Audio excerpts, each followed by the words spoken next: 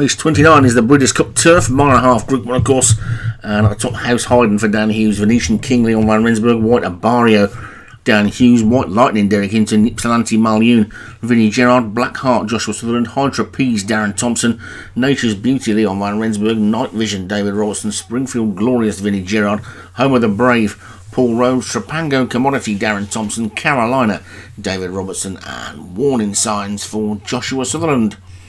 A field of 14 in the Breeders' Cup Turf, and away they go.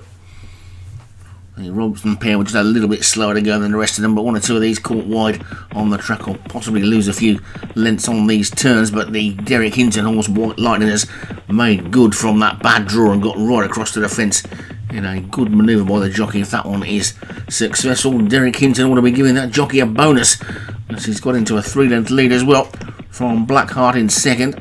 Then House Hayden is still wide on the track in third, with his stablemate White Abario looking towards the back. Springfield Glorious, the fourth grey, is the back marker at this point. So they're coming up then past the stands, past the big screens and past the winning post shortly, and then they'll head out for a complete circuit of the track. And White Lightning has got a 4 to 5 length lead from Trapango Commodity in second, and White Abario on that one's outside third. Home of the Brave is next, then Venetian King and Blackheart with Night Vision and Warning Signs, and then Ypsilanti Malyoun is after that one.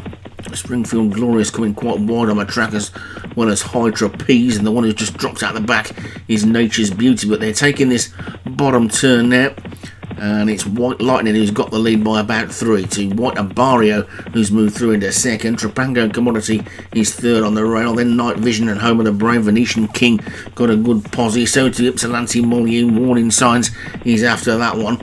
Blackheart's just lost his place a little bit and dropped towards the back. Hydra Peas is trying to get onto the inside, but he's now totally last, and he's going to need a dream run to get through. But it's White Lightning who leads by about a length to Home of the Brave in second. Warning Signs creeping up on the inside third. Venetian King is fourth. He's now making a move on Night Vision, but he's got nowhere to go.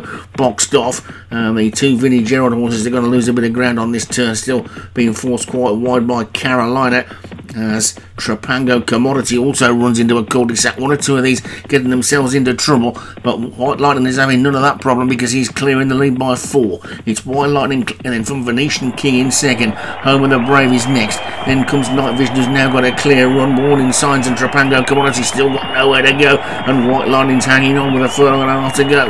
White Lightning's in front. Venetian King is still coming to challenge. Home of the Brave is next. Here come the Vinnie Gerard horses on the outside. Ypsilanti Malyoun and Springfield Glorious, and it's Ypsilanti Malyoun and Springfield Glorious. They've got a call. Venetian King is still there as well, but it's Ypsilanti Malyoun who's going to take it. Ypsilanti Malyoun wins the turf from Venetian King and Springfield Glorious. Then Night Vision, Carolina, Blackheart. There's some bad luck stories in there with horses who got themselves boxed in on the inside and saw their chances disappear. But despite running fairly wide for most of the race, Ypsilanti Malyoun has turned out the winner for Vinnie Gerard. Venetian King second for Leon van Rensburg. Springfield Glorious was third for Vinnie Gerard. Night Vision, who was one of the ones who was having a few issues, David Robertson was fourth, and Nature's Beauty for Leon van Rensburg ran on from the back to be fifth.